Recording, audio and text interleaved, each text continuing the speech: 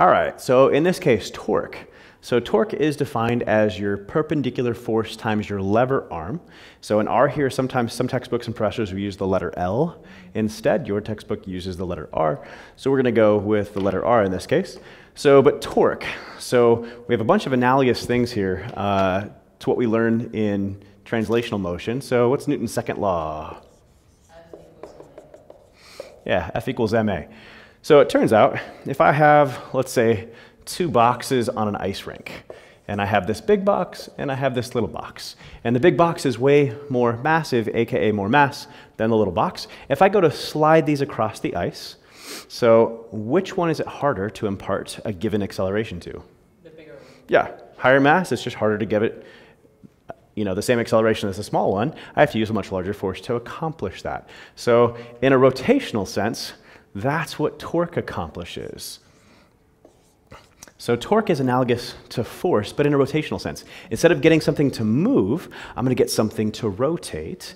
So, and the more torque, the more force to cause something to rotate, so to speak. So it's not quite the same thing as force, but it's analogous in a rotational sense. But instead of mass here, we have what's called the moment of inertia. And instead of acceleration, we have angular acceleration. And so we get the sum of the torques adds up to I alpha. So in this case, something that is more massive is harder to get sliding along to give an acceleration. Something that has a higher moment of inertia is going to be harder to impart a certain given rotational acceleration to. So if you look at a typical ice skater, and they're doing their spin. So, and if they want to spin really fast, what do? They close Yeah, they tuck in their arms and legs. So, and it turns out that changes their moment of inertia. And by changing their moment of inertia, so we'll find out it's actually going to be conservation of angular momentum in a little bit, but by changing their moment of inertia, it's easier to rotate, and so they rotate faster. So in this case, they actually lower their moment of inertia, which allows them to increase their angular velocity. So in the same sense, though, if something has a smaller moment of inertia, you can give it an angular acceleration more easily as well. It doesn't require as much torque to accomplish. Cool, so same thing. We're going to see a lot of variables that kind of have an angular equivalent today. So far, mass is moment of inertia. Keep that in mind. Typically, the way that works with moment of inertia is the more concentrated something has its mass towards the axis of rotation, the lower the moment of inertia. The further that mass is spread out away from the axis of rotation, the greater. And oftentimes with point masses, we say that you can add up all the mr squareds. So the mass times the radius or distance from the axis of rotation squared, add up all those terms of all the different point masses, and you can get a moment of inertia. Now this is for point masses. It turns out for any kind of different shaped object rotating, it'll have a different moment of inertia. So if I take this marker, if I rotate it this way versus rotate it this way versus rotate it this way, all of those would have different moments of inertia. And you by all means do not have to memorize those. They're going to be given to you on a table and things of this sort. But whether you have a hollow sphere, a solid cylinder, a hollow cylinder, they're all going to have a little bit different formula for the moment of inertia. And typically if you need it, it's totally going to be given to you. Is there, so because I know that they have to write half or 2 or 1 or whatever. Or 1/12 or 1/6, yep. Is there a reason why one is bigger than the other one? So totally. Let's look at a couple things. In fact, we're going to do that first. Why don't we just jump into that since that's your question. So if you look at question number 1, so we're talking about which of the following has the greatest moment of inertia. So we have a solid wood sphere. So it's a sphere, not a circle, but a sphere. So, and a hollow gold sphere.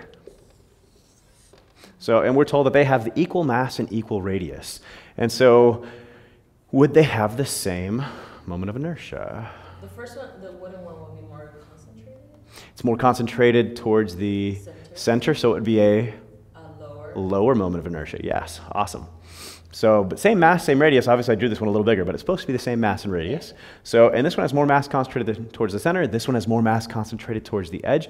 This is the one that's going to be harder to get to give a certain angular acceleration. Harder, why? So, it's got a higher moment of inertia, just like analogous to having a larger mass. It's harder to give it an acceleration. So, this one with the gold all concentrated to the edge with a higher moment of inertia, it's going to be harder to get it rotating.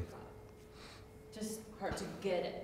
But once it's starting to rotate, then maybe it's easier to maintain because because there's this. Well, it's not about maintaining, because notice, once I get a box sliding, assuming this is frictionless, it would just slide forever. Yeah. It would already have a certain inertia, so unless a force opposes it, it's not going to stop. Same thing here. Now notice, once I get it rotating, I think what you might be alluding to is it's harder to stop, because it's got a lot more angular momentum. Same thing here. Which box, if I give them the same acceleration for a given time, and then I let go, they're just going to move at constant velocity after that. But the big one, if I get them to the same acceleration, the big one have a lot more momentum and would take much greater impulse to stop. Okay. Momentum and inertia. What's the difference? So remind me, what is linear momentum? Mass times velocity. Mass times velocity. So it's a combination of how big you are, how massive you are, and how fast you're moving. Okay. And so notice if I have a semi-truck and a Volkswagen moving at the same velocity, which one's harder to stop? Semi-truck, because it has way more momentum. So what we're going to learn later, and I'll just allude to it now, angular momentum, instead of mass, we have moment of inertia, and instead of velocity, we have angular velocity. So, but it's going to be the same way. And so the one with, if I get these both rotating with a certain acceleration alpha, and then I let go, they would at that point have a constant rotational velocity, angular velocity. So, and this one would be harder to stop. With a larger inertia, it would end up with a larger angular momentum and it would be harder to stop. Cool. All right, so if you notice, you've also got the one on your handout here. So you've got a cylinder of sorts, and you can rotate it either about an axis right down the center of it, or we could rotate it around an axis all the way around one edge, in which case would we have a greater moment of inertia? The edge. Yeah, so in this case, actually let's go to the center one, more of the mass is concentrated towards the axis of rotation in this case, and so it would have a lower moment of inertia, easier to give a certain acceleration alpha, but the one where we're rotating it about its end, more mass concentrated away from the axis of rotation. Cool. Okay, so let's go back to torque for a minute. We're going to spend a little more time on torque. So torque, perpendicular force, or the perpendicular component of the force to the lever arm here. So if I have this lovely crescent wrench or adjustable wrench here, if I want to turn and rotate a bolt, so where do I want to press on this lovely wrench? The very end. What happens if I press here and try and turn it? You're going to use more force. I'm going to use way more force. So because it turns out your torque you generate is related to the lever arm, which is related to the distance of how far you're applying that force away from the actual axis of rotation. So, and in this case, would it help to turn this thing if I pushed parallel with the wrench itself? No, I want to push as perpendicular as possible.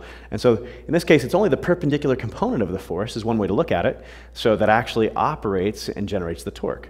So if we look then, we could summarize this by saying F sine theta times R, where theta here is the angle between your force and your lever arm. So in this case, we're going to see some problems where we deal with opening a door here in a minute. So in this case, where do I want to push on this door to generate the most torque?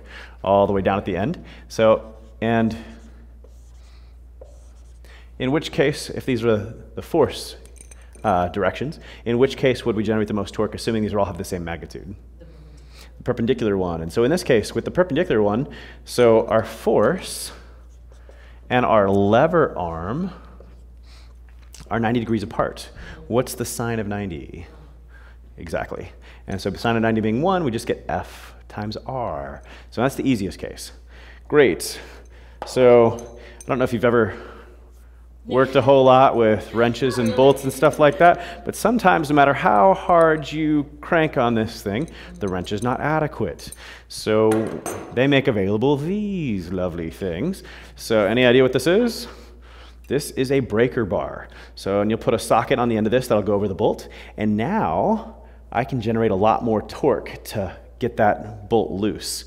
And why can I generate a lot more torque? Because it has a longer lever arm. Much longer lever arm. Excellent.